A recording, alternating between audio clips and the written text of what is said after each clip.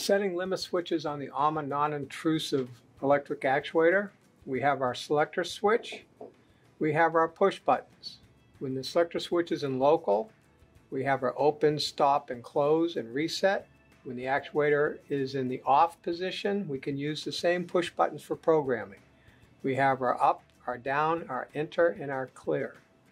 So I'm going to set my closed limit switch, and so I'm going to take my actuator to my closed position.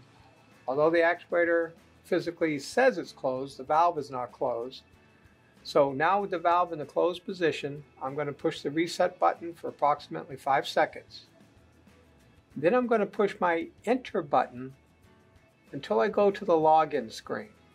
From the login screen, I'm going to use my down button, and I'm going to go down till I get to specialist, and I'm going to push enter.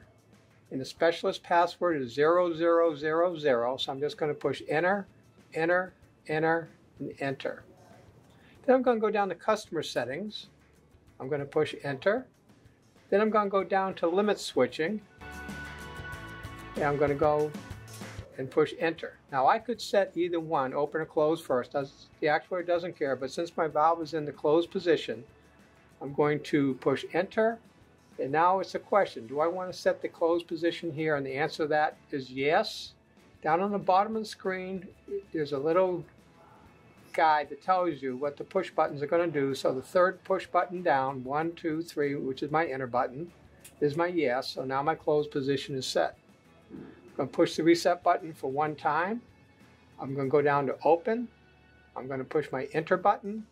And now I don't want to set my position here. I can either hand crank my valve to the open position, or I can put the actuator in local and push my open button and run my actuator open. Watching my valve, when I get near the open position, I'm going to stop it using my selector switch.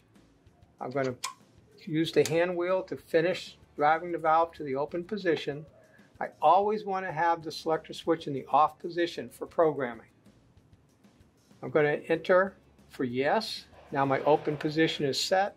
If there's no further settings that need to be done, if there are, I just go through the screen and decide what I need to set up. I'm just going to go back out to the main screen, put my actuator in local, run it close a little bit, stop it, run it open, make sure that my open position is where I want it. Then I'm going to run the actuator closed.